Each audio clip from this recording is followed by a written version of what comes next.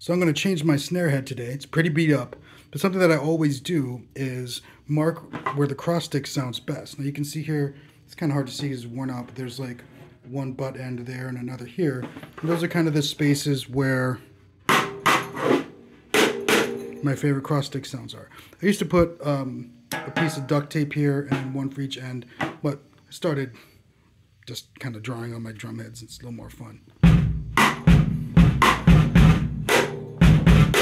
Yeah, it's really helpful. I find it really helpful. Hopefully you do too. Words is hard.